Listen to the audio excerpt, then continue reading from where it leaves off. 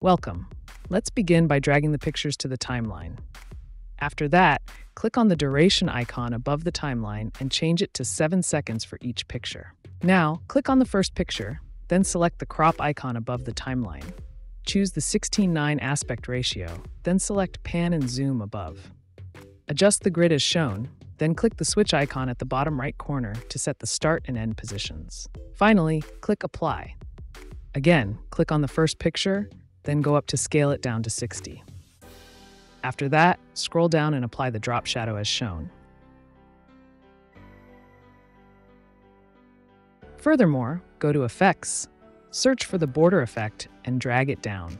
Then click on the picture, go up to Effects, and reduce the border size to 1. Now, right-click on the first picture and select Copy Effect.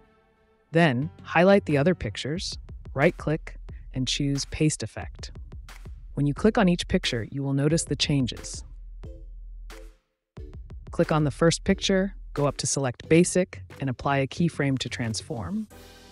Then scale up to 160, type -30 in both position X and position Y, and scroll down to Rotate to enter -15.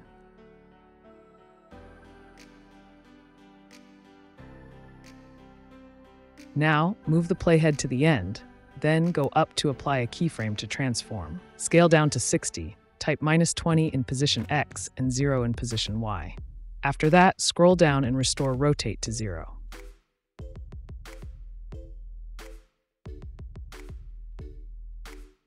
For the second picture, click on it, then go up to apply a keyframe to transform. Leave the scale at 60, type -20 in position X, and leave position Y and rotate at 0. Now, move the playhead to the end, then go up to apply a keyframe to transform. Scale up to 160, type -30 in both position X and position Y, then scroll down to Rotate and enter -15 as shown.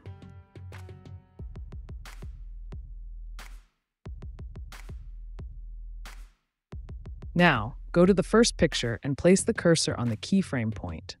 Then, right-click to select all keyframes, and right-click again to copy the keyframes. After that, go to the third and fifth pictures, right-click, and paste the keyframes as shown. Now, go to the second picture and place the cursor on the keyframe point. Then, right-click to select all keyframes and right-click again to copy the keyframes. After that, go to the fourth and sixth pictures, right-click, and paste the keyframes as shown. Now go to Transition, search for Morph Transition, and apply it between the pictures at intervals as shown below.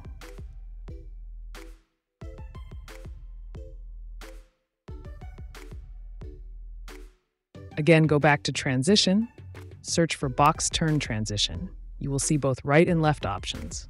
Apply Box Turn Right first, then Box Turn Left as shown on the timeline. Now let preview.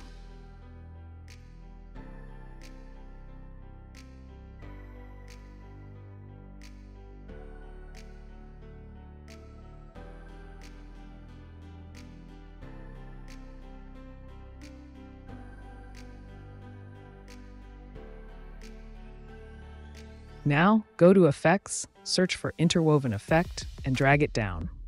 Extend it to match the duration below. Then click on it and go up to adjust the effect source width to 0.25. Set the background luminance to -50 and scroll down to reduce its opacity to 80 as shown.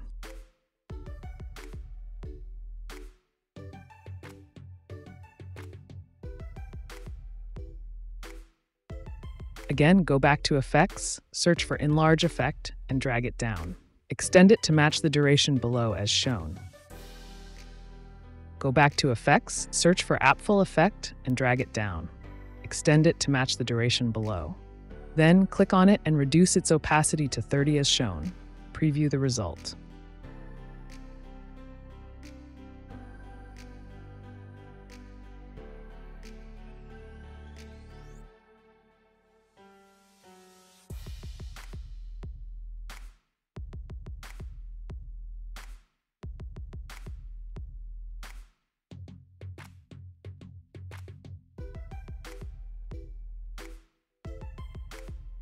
After previewing, I decided to change the interwoven effect background color to red.